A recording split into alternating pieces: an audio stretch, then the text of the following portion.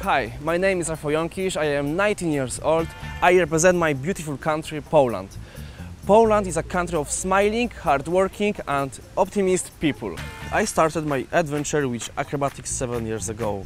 Now it's my greatest passion. When I won Mr. Poland contest, my life changed. I got a chance to compete in Poland's Got Talent on Dancing with the Stars. Thanks to the audience support, I ended up in the 4th place.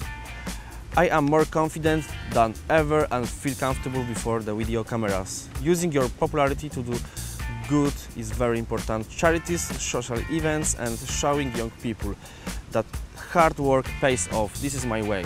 Why did I enter Mr. World 2016?